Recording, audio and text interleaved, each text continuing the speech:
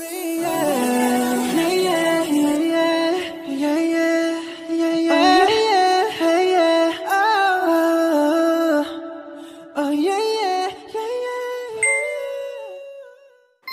mga loves, welcome back to my channel. This is BUBUCHANG once again, and thank you so much for dropping by.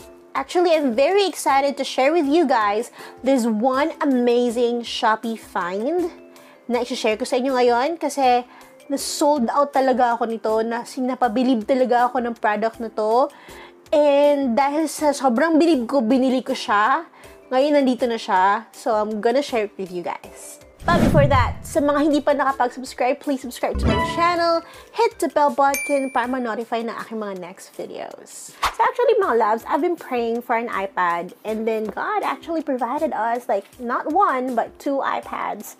So yung iPad 8 and iPad 7. So para sa school ng anak ko and also for me, for my mga eche-cheche-boreche, mga ganun. Of course, naghahanap ako ng iPad case. And I want the iPad case to have like a keyboard na Bluetooth, mga ganun. Para okay siya sa panonood ko, mga chill, mga ganun. Or okay siya sa mga functions na gagamitin ko for my daily activity sa iPad. So guys, what I did, I actually went to Shopee and just ko talaga yung mga reviews and everything. And I found this one particular iPad case na, oh my gosh, it's the one that I need. Kasi casing-wise, quality-wise, keyboard-wise, and everything that I want in an iPad or iPad case, nandun sa kanya. So, eto na siya guys.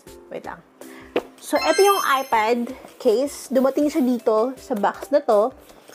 And look at the box. It's super duper sturdy and super like, oh my gosh, itong klase ng box na to is parang pang social na box, diba? Guys, buksan natin yung box, guys. So, ito yung box.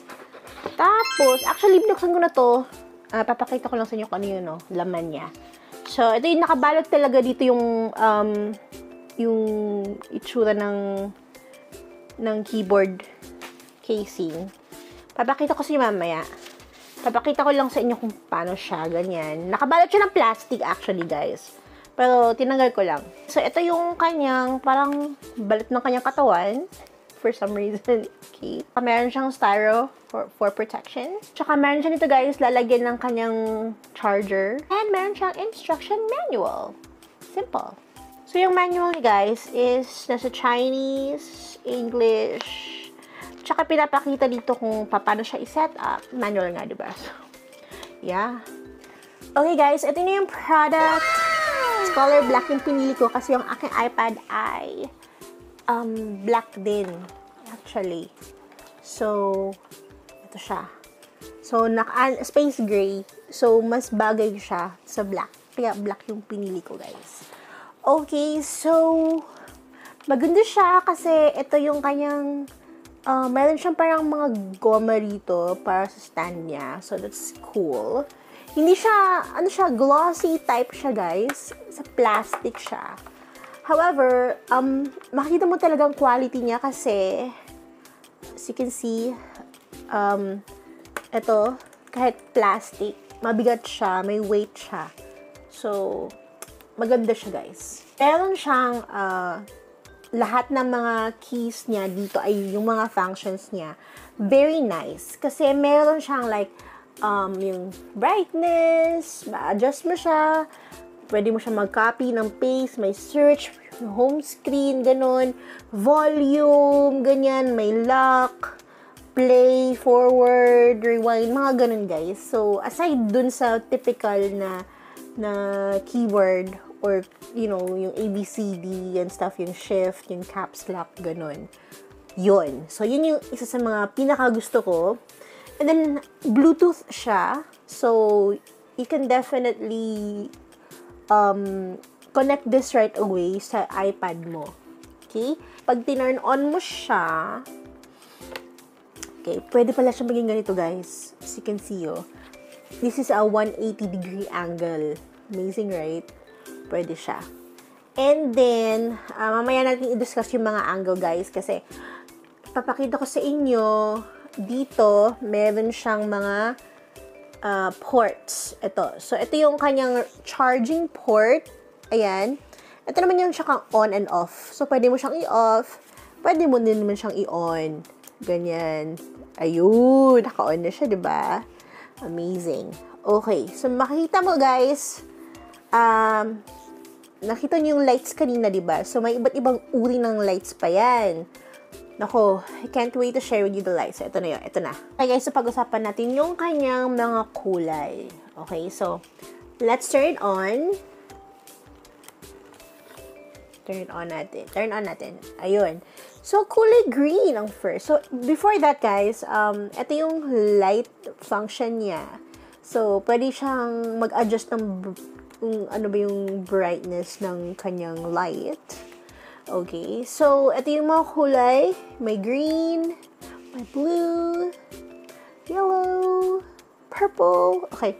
Wait lang. I think you have to see it like clearly. Ayan, wait lang. So, purple, blue, white. Is this white? Parang, yeah, white. Red. I use the red all the time. Green. Yun. So, comment nyo kung ano yung paboritong kulay nyo. But, na-sold out talaga ako sa kulay change na to. Just, ayun. Yeah, it's very nice. So, lalagyan natin yung aking iPad. Para man ma-feel natin, no? Kung ano talaga ang real deal. So, be careful, guys. Kailangan nakalock. Nakalock si iPad talaga. Okay, guys. So, ganito na yung itsura sa akin. So, fit na talaga siya, guys. So, paano totoong mini laptop. So, eto. So, kailangan siyang naka-turn on, guys. So, naka-Bluetooth na kasi to. Naka-on na si Bluetooth. So, nandito na yung iPad keyboard. Na-connect na niya. Then, ito yung sinasabi ko, guys. Pag pinuti itong home, so, pwede siyang ganon. Pwedeng balik sa home mismo. Yan. And then, ito yung mga volume, ganyan. Ayun. Yung volume, brightness. Paano yung brightness? Ayan. O, diba? Amazing. Tsaka, yeah, yung light. Oh my gosh! Yung light talaga napaka-sold out sa akin. Okay. So, yan. Ito yung itsura niya, guys. So, parang talagang mini laptop. So, di ba guys, kanina nakita niyo yung yung 180-degree angle, itong ganitong angle na to. So, hindi lang yan, guys. Marami pang angle lang pagpipilian nyo dito. So, katulad niyan, gusto yung matulog habang nanonood ng iPad, so, pwede itong angle na to, or pwede naman ganitong angle, ganyan. Okay, so, pagpatuloy natin yung angle, guys. So, ito yung normal, di ba? Ito yung normal na angle niya. And then, kung gusto nyo magkaroon ng ibang angle, so, yun na nga kanina, pwede mo siyang move dyan. O, diba? For sharing, guys, so, hindi mo na kailangan buong ganun. So, you can, pa-share nga. O, ganyan na, diba? So, pwede din sa kabila, guys. O, diba? Amazing, right? And yes, guys, pwede siyang nakatalikod. Ganyan. Para, for example, you know, pwede nyo siyang i-turn off kung ayaw yung battery niya, diba? So, paano, for example, manonood kayo ng palabas, Netflix, while natutulog kayo, pwedeng ganito. Pwedeng, nakaganon lang sa tiyan nyo or whatever, sa yung napapanood nyo. So, it's very, very good. And also, guys, kung gusto nyo mag-work, like, gusto nyo mag-drawing, ganyan, so, pwede siyang ganun. O, diba? Gusto nyo mag-drawing, ganyan, kasi nandito rin naman yung lalagyan niyang kanyang pencil. Siya, magnet din naman ito, guys. So, pwede niyo yung smart pencil i-magnet sa kanya. So, yan. Very convenient. Diba? Amazing. Oh, yun siya, guys. Napaka-amazing niya for me. Simple niya yung gamitin. At napakadami niyang mga functionalities. And yung mga function keys niya actually is very convenient to use. And mas marami pa siyang actually function compared dun kapag bubili ka ng mga smart keyboard or Bluetooth keyboard sa mga flagship na brands like Apple or Samsung or I don't know what the other flagship pa. But anyway, I really recommend this, guys. So this is it. So if you want to buy this from Shopee, I have the link in my description box. So you can check it out. Nasa mga 2,000 siya, guys. Mga 2,1, 2,2 or something. Yeah, just check it out. So very affordable siya compared to others.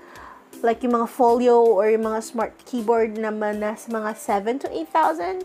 So for me, it's a win-win na siya. It's a great buy. And it's affordable quality-wise, function-wise. Advantage ang dami. So, yeah, I really recommend this, guys. So, check it out. Yun lang. Gusto ko lang i-share sa inyo para magkaroon din kayo ng comparison kung anong, kung ano yung bibilihin nyo. But for me, this is the best buy that I got so far in 2021 sa Shopee. So, yun. Okay. So, guys, if you like this video, please don't forget to hit like, share this video if you want, subscribe to my channel sa mga hindi pa nakapag-subscribe, and hit the bell button for notification. So yun lang, guys. I hope you like this video. If you want to have more videos like this, subscribe. Okay? Thank you, guys. Bye! Mwah!